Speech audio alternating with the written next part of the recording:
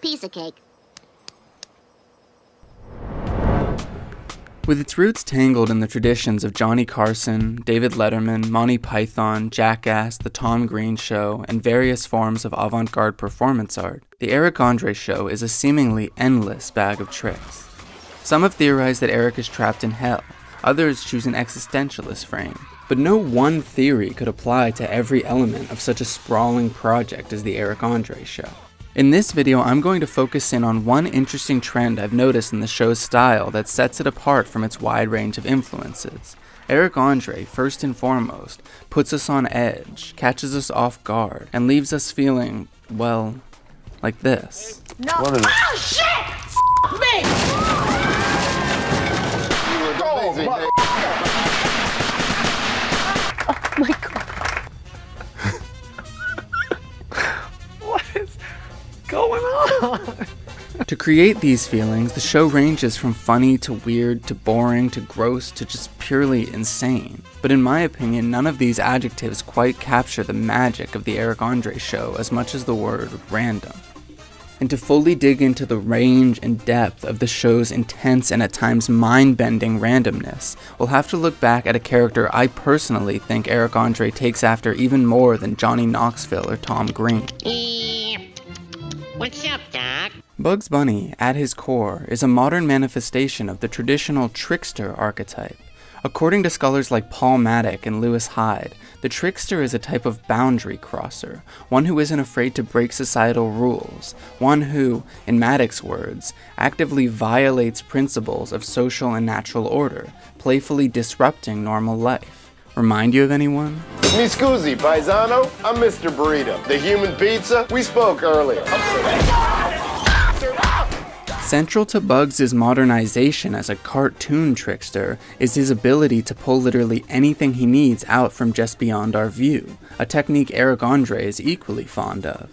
To translate this Bugs Bunny-esque trickster quality from cartoon to live action, the show's directors use a clever combination of misdirections and a continuous editing style for clips that couldn't have possibly occurred one after another in real time. But the moments I'm more interested in are those when Bugs, as opposed to simply pulling out random physical objects, pulls out a new narrative or character or intention, breaking the initial logic of the situation.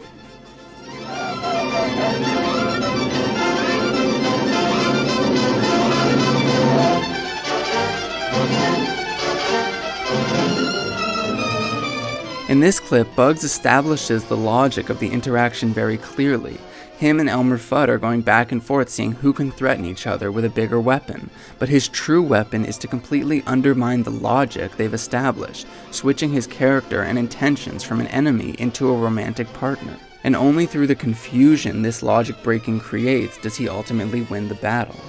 When Eric Andre ventures out into the real world, this is often the Bugs Bunny-esque technique he uses to maintain control over every situation he enters, or at least to maintain attention. By constantly catching his subjects off guard, changing his character, his narrative, and his intentions moment to moment, even those unwilling to put up with his ridiculous antics are caught on the back of their feet for a moment like Elmer Fudd, giving him room to take the comedy a step further. Check out how many times he completely breaks the logic of the following interaction in a matter of seconds. Somebody ordered this pizza ball, dude. I'm not paying for this. This thing is straight farm to nut, bro. Pizza aside, let's talk Scientology. This is a dildo Joe, too? All right, just get him out. You gotta get out. Get out. Dude, I know you. You're Ramadan Steve, dude. What's up, Ramadan Steve? Dude, it's Karate Kid Law. If I challenge you in your dojo, you gotta let me take the class. When he switches from delivering the pizza ball to preaching Scientology, Ramadan Steve takes a moment to hear him out, if only because this new character is just purely confusing. The same happens in the following clip when Eric takes his car to the mechanic. How much is it to fix this? How much is it to fix this window? How much is it to fix this back window? My car! Somebody messed up my car! Some teenagers messed up my car! Hey, I'm a car too, you know. The initial bit already subverts the logic of the interaction, but really it's only just slightly more creative than a Jackass prank.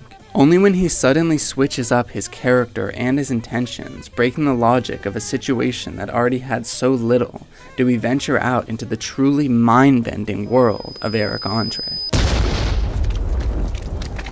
The same often happens when Eric translates this technique to interview questions, fluidly moving from one situation to the next without any obvious coherence, undermining the most basic conventions of not only talk show interviews, but even just normal human conversation. Your mom is Paula Deen. Who said that? That's what it says in my notes. They must have missing the point. Oh, I don't know. Who told you that? Paula Deen, Paula D, Paula D, Paulie D? It's fantastic. Huh?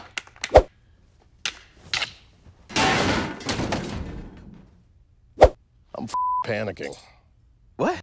It's time to play Guess the Celebrity! The quickness with which him and Hannibal can continue breaking one situation to get to the next seems like it might have torn a few fundamental threads in the fabric of Pauly D's reality. Huh?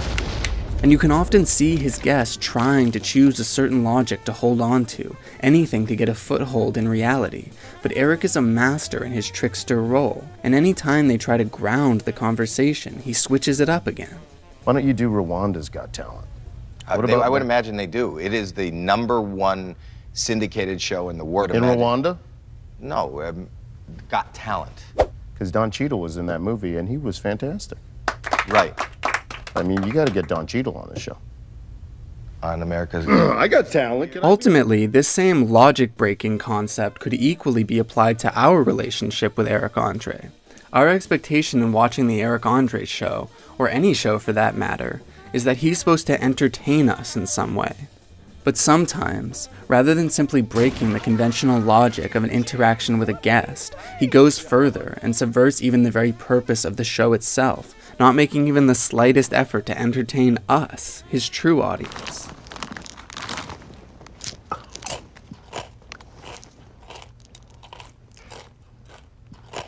Hey, you got another guess?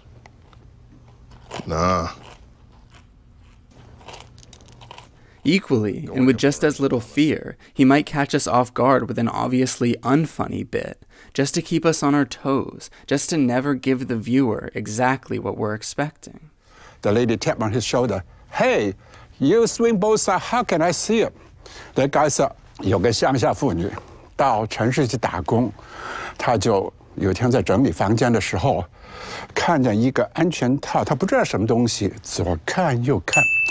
The peak of this concept occurred in Season 3, Episode 10, when his least popular and least funny side bit, Bird Up, actually took over the show.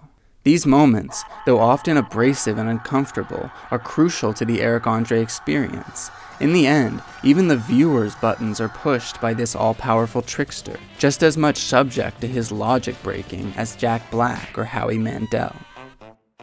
So if he's willing to trick even us, then what is the deeper pleasure in watching the Eric Andre show? Is it his relentless commitment to his role as the trickster that we admire?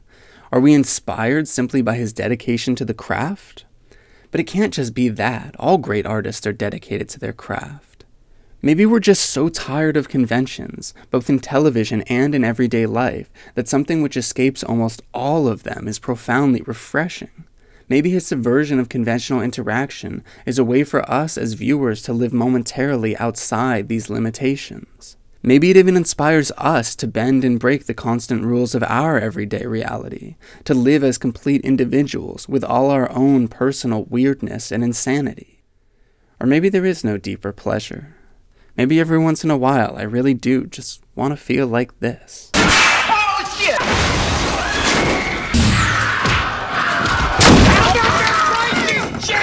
What is going on? Because at the end of the day, that's all this guy seems to care about. Hey, the tool!